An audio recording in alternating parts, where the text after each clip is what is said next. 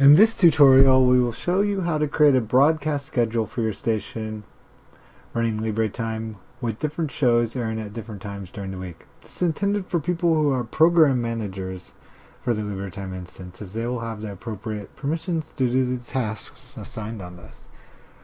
First thing you can do is log in. We'll use our program manager login that we have saved. Now once you're logged in, we will click the calendar on the left hand side of the screen. This will default to a month view. If you're looking at an empty calendar, then it's now your job to populate it with different shows. If you are an FCC licensed station or otherwise required to do top of the hour station IDs, the easiest way to accomplish this is to break up all of your shows into 1 hour segments. If you're doing a net-based station, you can break them into whatever logical segments you want based upon the time of the day. For the purposes of this tutorial, we will create a new show that runs every day at noon. So we're going to click New Show. We'll call it the Noon News Hour.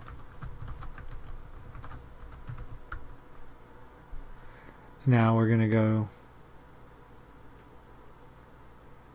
down here and click in the future. We'll click a date. We'll make it today, since that is Monday. And then we'll type in 12, or you could click it.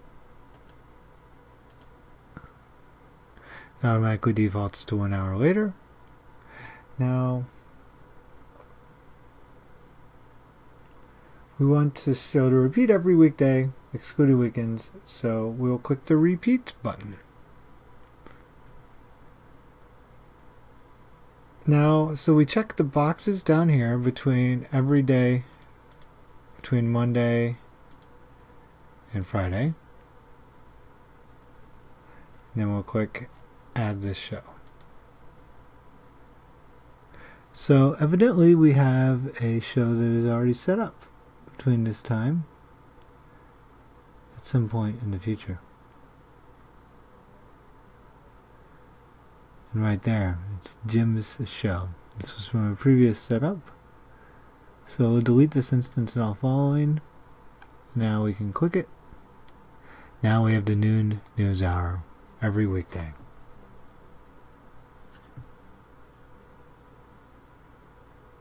So now you just need to repeat this until your schedule is full for 24 hours of the day.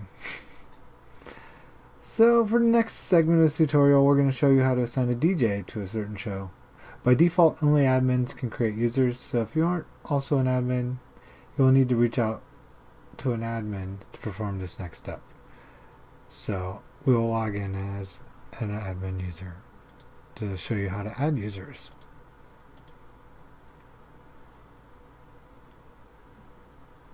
So we'll go to Settings, type in Users, and then type in New User.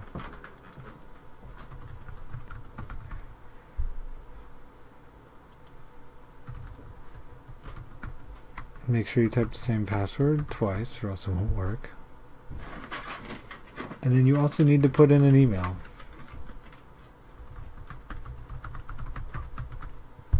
We'll just put in a fake email. Then we'll click DJ for the user type and click Save. Now we're going to go back to the calendar and we're going to create a show for this DJ.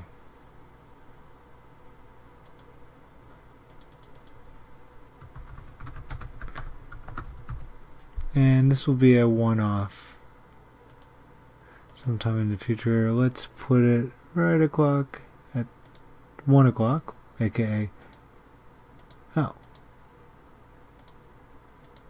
we'll have it start at 1 o'clock.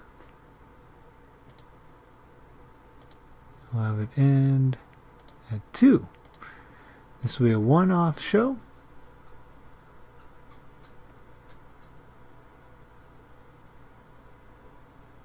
And we'll click Who, and then we'll click News Hour Dude. and then click up.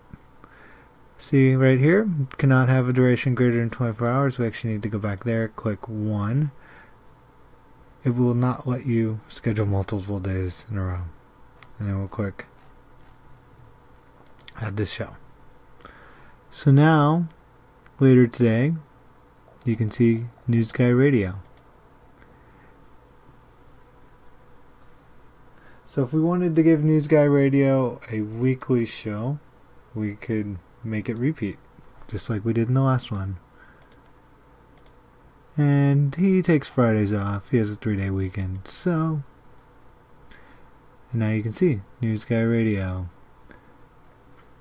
broadcasting every day of the week except for Friday, Saturday, and Sunday. This is how you can create a show that can be scheduled by a DJ at your station. You might be thinking, wow, this is a lot of work. How are we going to possibly schedule 24 hours a day, 7 days a week? This is where the automation side of things comes in. In the next tutorial, I'll show you how to use a feature we call auto-loading playlists, along with podcasts and smart blocks to automate the scheduling of tracks in your calendar and make your running your station a lot easier. Thanks for watching, and if you have any questions, as always, you can go to discourse.libretime.org and post on the forum.